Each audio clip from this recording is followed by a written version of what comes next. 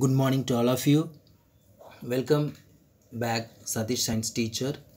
So, இதில் இன்றைக்கி நம்ம என்ன பண்ண போகிறோன்னா 10th standard அதாவது 10ஆம் வகுப்பு unit 6 nuclear ஃபிசிக்ஸ்லேருந்து book back exercises பார்க்கலாம். ஸோ இந்த சேனலுக்கு நீங்கள் ஃபஸ்ட் டைம் விசிட் பண்ணுறீங்கன்னா please don't forget to subscribe my channel Satish science teacher. So இந்த சேனலை மறக்காமல் சப்ஸ்கிரைப் பண்ணுங்கள், ஷேர் பண்ணுங்கள். வாங்க நம்ம லெசன்ஸ்குள்ளே போகலாம். So first we will see the textbook evaluation. Choose the best answer section. Man-made radioactivity is also known as. So man-made radioactivity na enna மனிதனால் உருவாக்கப்படும் ஒரு ரேடியோஆக்டிவிட்டி. ஸோ இது எதுன்னா இதோட ஆன்சர் வந்து ஸ்பான்டேனியஸ் ரேடியோஆக்டிவிட்டி வராது. ஏன்னா ஸ்பான்டேனியஸ்னால் அது தானாக நடக்குது, அது வந்து நேச்சுரலாக தான் நடக்கும். இன்டியூஸ்ட் அப்படின்றது வந்து நம்மளே ஏதாவது ஒரு இண்டக்ஷன் கொடுத்து அதை பண்ணுறது. ஸோ இன்டியூஸ்ட் ரேடியோஆக்டிவிட்டி அண்ட் ஆர்டிஃபிஷியல் ரேடியோஆக்டிவிட்டி, அதாவது option A and C is the correct answer. Unit of radio activity. Unit of radio activity என்னென்னு பார்த்தீங்கன்னா ரான்ஜன், கியூரி, பெக்கரல், இது எல்லாமே வந்து ரேடியோ ஆக்டிவிட்டி வேறு வேறு units. So all the above is the correct answer. Artificial radio activity was discovered by. So artificial radio activity யார் வந்து discover பண்ணாங்க அப்படின்னு பார்த்தீங்கன்னா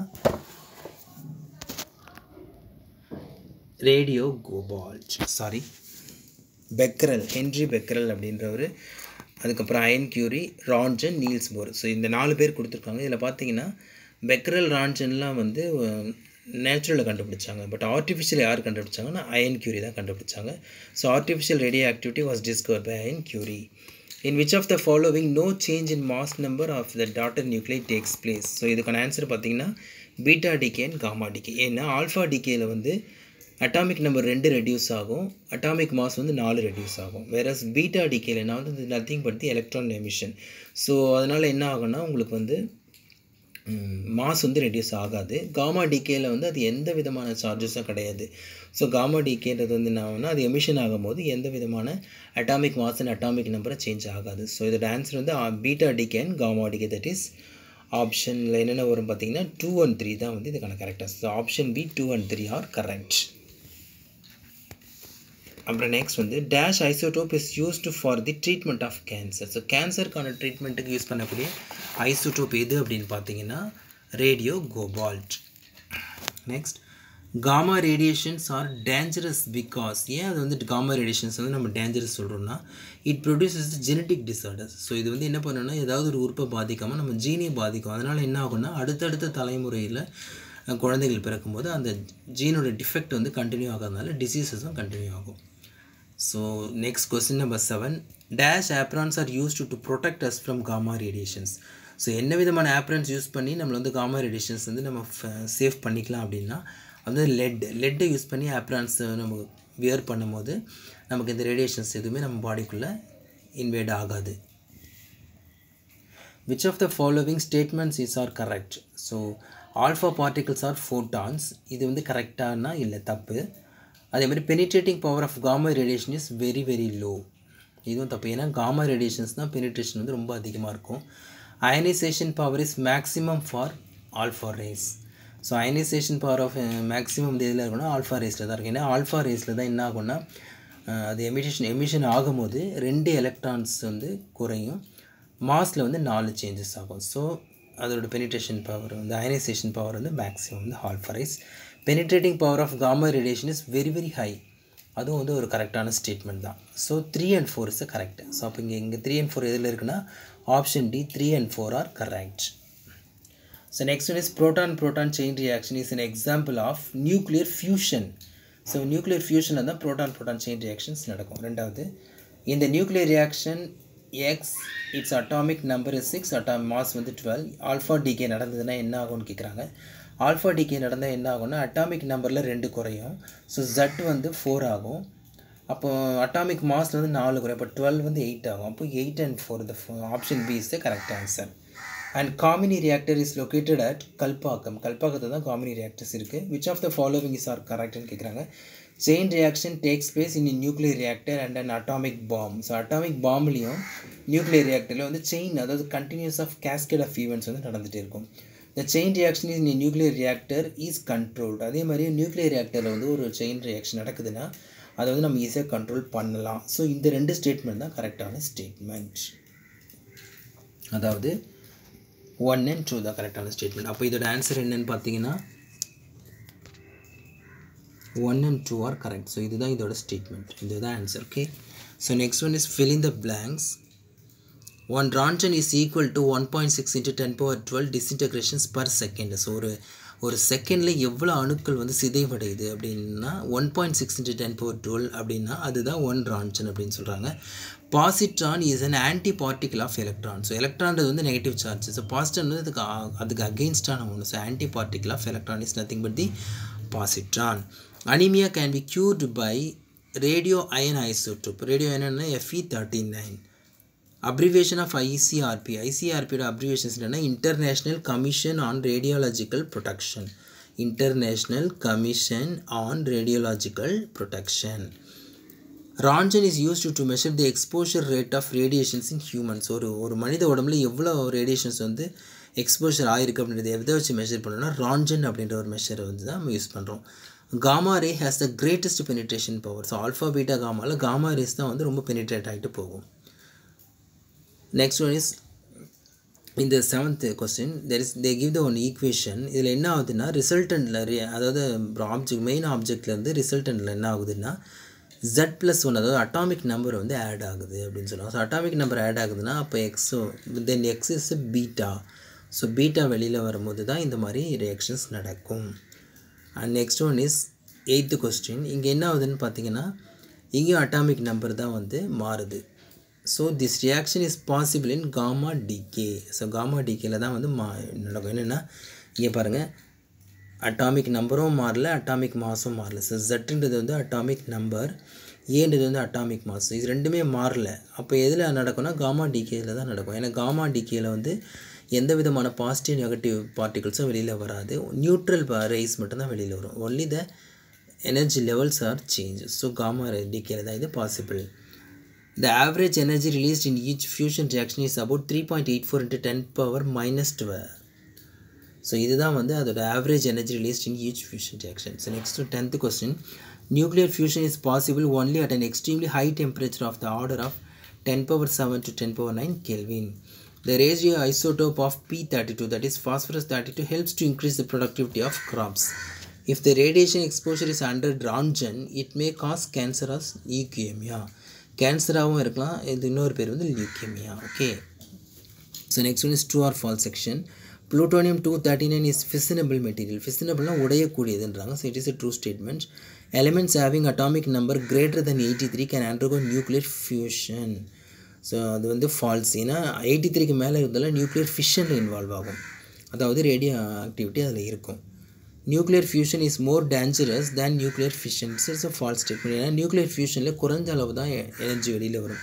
வேறஸ் நியூக்ளியர் ஃபிஷனில் அதாவது அணு உடையும் போது எக்ஸஸ் ஆஃப் அமௌண்ட் எனர்ஜி வந்து வெளியில் ஆகும். ஸோ நியூக்ளியர் ஃபிஷன் தான் டேஞ்சரஸ் ஒன். ஸோ இதுவும் ஒரு ஃபால்ஸான statement. Natural uranium U238 is the core fuel used in nuclear reactors. Nuclear ரியாக்டரில் வந்து யுரேனியம் 238 வந்து யூஸ் பண்ண மாட்டாங்க. If a moderator is not present, then a nuclear reactor will behave as a atom bomb. False. ஏன்னா moderator இல்லைன்னா nuclear reactor வந்து ஆட்டம் bomb ஆகிடுமா அப்படின்னு சொல்கிறாங்க. அப்படி கிடையாது, falls. During one nuclear fission, on an average 2 to 3 neutrons are produced.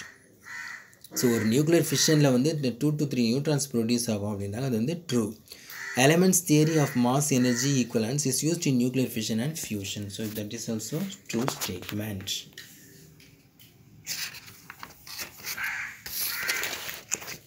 So next one is match the following. So first one is BARC. BARC na Baba Atomic Research Center, that is located in Mumbai. So BARC nala இது மும்பையில் தான் இருக்குது. So first. Second வந்து India's first atomic power station. So India's first atomic power station was set up in Tarapur. Tarapurல தான் வந்து first setup பண்ணாங்க. So IGCOR, Indira Gandhi Center for Atomic Research, is located in Kalpakkam, which is in the Kanchipuram district. The first nuclear reactor in India is Apsara. Apsara தான் இந்தியாவோட முதல் nuclear reactor. So second மேட்ச்சில் பார்த்தீங்கன்னா fuel என்னென்னா uranium தான் வந்து ஒரு அணுக்கல், அதாவது ஆட்டம் பாமாக இருக்கட்டும் இல்லை அட்டாமிக் ரியாக்டர்ஸ், நியூக்ளியர் ரியாக்டர்ஸ் எல்லாமே ஃபியூலாக எதை யூஸ் பண்ணுறாங்கன்னா யுரேனியம் தான் யூஸ் பண்ணுறாங்க. மாடரேட்டர்னா அது வந்து ஹெவி வாட்டர் வந்து மாடரேட்டர். ஏன் அப்படி சொல்கிறாங்கன்னா அது heavy water absorbs excess water of from the nuclear reactors. Whatever the nuclear reactor emits the heat, excess heat, that is absorbed by the heavy water. So heavy water is known as the moderator. And the control rods. Control rods are nothing but the cadmium rods. The control rods are the metals which is made up of cadmium. So cadmium rods. Shield is nothing but the lead. So leadல செய்த aprons நீங்கள் போடும்போது உங்கள் மேலே எந்த விதமான ரேடியேஷன்ஸும் படாமல் உங்களை காப்பாற்றிக்கலாம். So next match 3, Soddy-Forgen is the inventor of displacement law. Iron Curie is artificial radioactivity. So iron Curie தான் வந்து artificial radioactivity கண்டுபிடிச்சாரு. ஹென்ரி பெக்கரல் அவர் என்ன கண்டுபிடிச்சாருன்னா நேச்சுரல் ரேடியோஆக்டிவிட்டி கண்டுபிடிக்கிறாரு. அவர் தான் வந்து தன்னுடைய ரிசர்ச் பண்ணிட்டு இருக்கும்போது தன்னுடைய டேபிளில் கொஞ்சம் ஒரு ரிமைனான யுரேனியத்தை வந்து வச்சுட்டு போயிடுறாரு. அடுத்த நாள் அதை ஓப்பன் பண்ணி பார்க்கும்போது அந்த யுரேனியத்தை கூட வச்சுருந்த எக்ஸ்ரே ஷீட்ஸ்லாம் வந்து பாதித்து வெள்ளையாக மாறி இருக்கும். ஸோ அது எதனால கண்டுபிடிக்கும் போது தான் அவர் ரேடியோ ஆக்டிவிட்டின்றது ஒன்று கண்டுபிடிக்கிறார். Okay, so Henry Becquerel is the father of natural radio activity. Okay, so fourth one is Albert Einstein.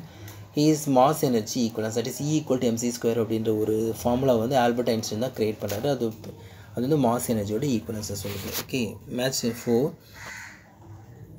Uncontrolled fission reaction. எங்கன்னா ஆட்டம் பாம்பில் வந்து கண்ட்ரோல் இல்லாமல் ஆட்டம் வந்து ஃபிஷன் ஆகிட்டே இருக்கும்.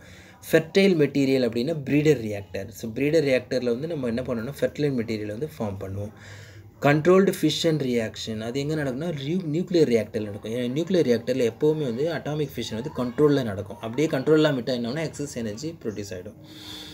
ஃபியூஷன் ரியாக்ஷன் அது எங்கே நடக்கும்னா ஹைட்ரஜன் பாம்பில் நடக்கும். அதனால தான் ஆட்டம் பாம்போட ஹைட்ரஜன் பாம்பு வந்து கொஞ்சம் கம்மி அப்படின்னு சொல்கிறாங்க.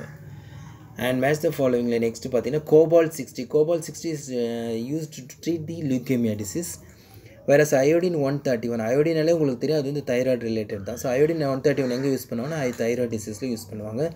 sodium-24 இது வந்து ஃபங்க்ஷன் ஆஃப் ஹார்ட்டுக்கு யூஸ் பண்ணுவாங்க. calcium-14 வந்து ஏஜ் ஆஃப் ஃபாசில்ஸ். ஃபாசில்ஸோட ஏஜ் கண்டுபிடிக்கிறதுக்கு வந்து கார்பன் டேட்டிங் மெத்தடில் வந்து C14 தான் யூஸ் பண்ணுவாங்க. So next one is arrange the following இந்த கரெக்ட் சென்டென்ஸ். இங்கே வந்து டிசெண்டிங் ஆர்டரில் கேட்குறாங்க. ஸோ டிசெண்டிங் ஆர்டர்னால் ரொம்ப சின்னதுலேருந்து பெருசுக்கு போனோம். அப்போது பார்த்தீங்கன்னா காஸ்மிக் ரே தான் ரொம்ப இருக்கிறதுலே வந்து பெனிட்ரேட்டிங் பவர் இல்லாத ஒரு ரே. அப்புறம் அதை விட கொஞ்சம் அதிகமான பெனிட்ரேட்டிங் வந்து ஆல்ஃபா காமாவில் இருக்குது. அதுக்கப்புறம் பீட்டா, அப்புறம் ஆல்ஃபாஸ், இந்த மாதிரி தான் போகும். Okay, so arrange the following இந்த chronological order of Discovery. So radio activity தான் ஃபஸ்ட்டு கண்டுபிடிக்கிறாங்க. அது வந்து அதுக்கப்புறம் தான் இது காரணம் என்னென்னு கண்டுபிடிக்கும் போது ரேடியத்தை கண்டுபிடிக்கும். So Discovery of radium. So அதுக்கப்புறம் என்ன ஆகுதுன்னா ஆர்டிஃபிஷியல் ரேடியோ ஆக்டிவிட்டி கண்டுபிடிக்கிறாங்க. இதை வச்சு நியூக்ளியர் ரியாக்டரில் கரண்ட்டாக ப்ரொடியூஸ் பண்ணுறாங்க.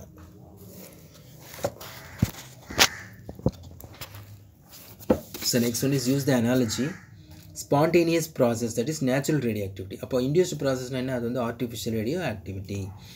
நியூக்ளியர் ஃபியூஷன்னா எக்ஸ்ட்ரீம் டெம்பரேச்சர், வேறு nuclear ஃபிஷன்னா room temperature. Increasing கிராப்ஸ்னால் radio phosphorus use பண்ணும்போது கிடைக்குது. But effective functioning of heart வந்து ரேடியோ சோடியம்லேருந்து கிடைக்குது. Deflected by electric ஃபீல்டுனா alpha race. நல் டிஃப்ளெக்ஷன்னா காமா ரே. ஏன்னா காமா ரேயில் வந்து பாசிட்டிவும் இல்லை நெகட்டிவ் சார்ஜஸும் இல்லை. அதனால் அது வந்து என்ன ஆகும்னா எந்த ஃபீல்டில் போனாலும் நேராக போயிடும். There is no deflection. So next one is assertion and reason type. A neutron impinging on uranium-295 splits into produce barium and krypton. So ஒரு நியூட்ரான் வந்து யுரேனியத்தில் படும்போது இம்பிஞ்ச் ஆகும்போது அது வந்து பேரியம் அண்ட் கிரிப்டானாக ப்ரொடியூஸ் ஆகுது. ஏன்னா U-235 இஸ் எ ஃபிசிபிள் மெட்டீரியல் அப்படின்னு சொல்கிறாங்க. It is a true statement. So assertion வந்து correct, ரீசனும் correct. Reason is a correct explanation of assertion. And assertion second வந்து alpha beta decay the neutron number decreases by 1. Reason என்னென்னா beta decay atomic number is increases by 1. So இதுவும் வந்து ஒரு கரெக்டான reason for assertion. So option A தான் இதுக்கு correct. And assertion வந்து extreme temperature is necessary to execute nuclear fusion. In a nuclear fusion the nuclear of the ரியாக்ஷன்ட் combine releasing high energy. இது வந்து C, அதாவது அசர்ஷன் தான் true but reason வந்து falls அப்படின்னு சொல்கிறாங்க. ஸோ இதுதான் வந்து அதோட ஆன்சர். அண்ட் ஃபோர்த் ஒன் வந்து control rods are known as neutron seeking rods. Reason வந்து control rods R used to perform sustained nuclear fission reaction. ஏன்னா கண்ட்ரோல் ராட்ஸ் வந்து ஏன் வந்து நியூட்ரான் சீக்கிங் ராட்ஸ்னால் அந்த கண்ட்ரோல் ராட் வந்து நியூட்ரான்ஸை வந்து அப்சர்வ் பண்ணிக்கும் கண்டுபிடிச்சி. ஸோ அதனால தான். அப்போ reason is a correct assertion. ஓகேவா? ஸோ இதுக்கு வந்து இதுக்கும் ஆன்சர் பார்த்திங்கன்னா ஏ தான். அதாவது both the assertion and reasons are true and the reason is a correct explanation of the assertion. So that's all the book back exercises evolution for 1 mark questions from this unit. So இந்த video இங்கே முடியுது. So இந்த வீடியோவை நீங்கள் முதல் முறை பார்க்குறீங்க, இந்த சேனலுக்கு நீங்கள் ஃபஸ்ட் டைம் வரீங்கன்னா don't forget to subscribe Satish science teacher. கண்டிப்பாக ஷேர் பண்ணுங்கள், லைக் பண்ணுங்கள், உங்கள் கமெண்ட்ஸையும் கமெண்ட் பாக்ஸில் ட்ராப் பண்ணுங்கள். So bye bye.